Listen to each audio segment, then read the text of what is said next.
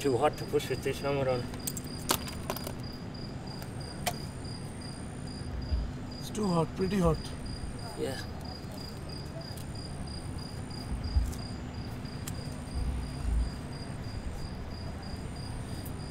Right, I'll just go out and do another and see you in a few minutes.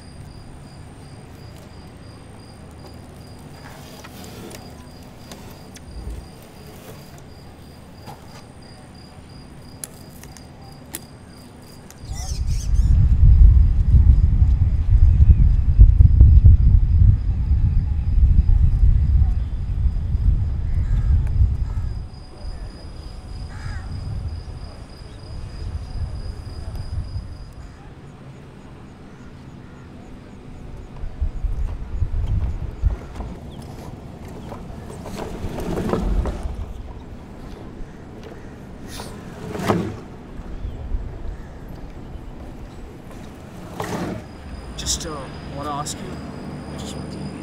Yeah, start.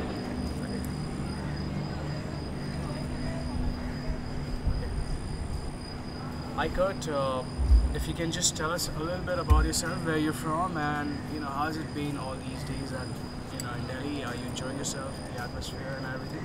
I'm from Newcastle in Australia, and I've been here for about a week training and getting ready for my competition.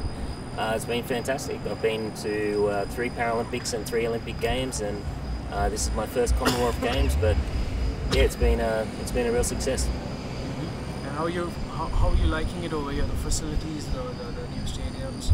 Yeah, the facilities have been really good, and the wheelchair access to get into buildings and access to restrooms and facilities has been as good as I've ever seen. So a lot of people have put some thought into making sure that these games were accessible to people in wheelchairs, and even accessible buses to and from transport. This is hopefully going to have a nice legacy for the Indian people.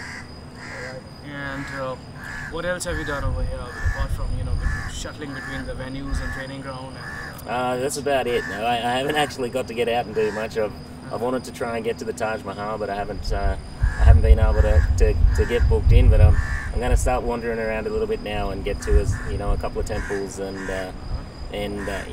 hopefully out to a few places in town. Right. Have you tried out any Indian food?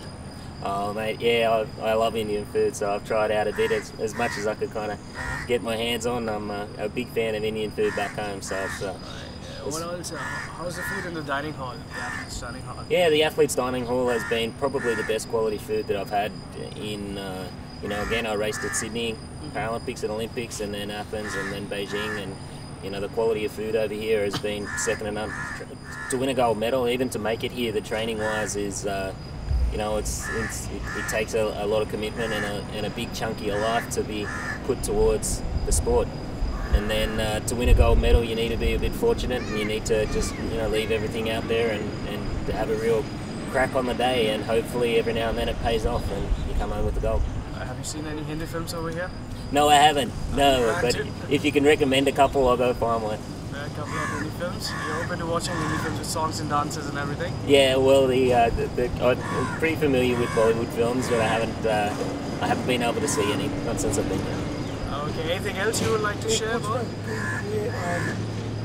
Para sports में आने के लिए आपको क्या motivate किया, कैसे रहा?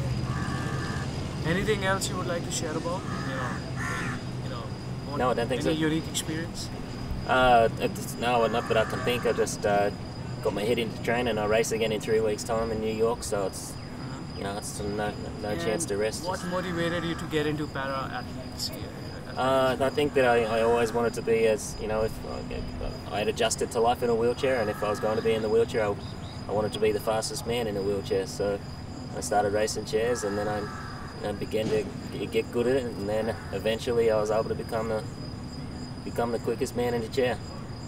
Right. So That is the bike. perfect. Perfect. Beautiful. Thanks, guys. Thanks a lot.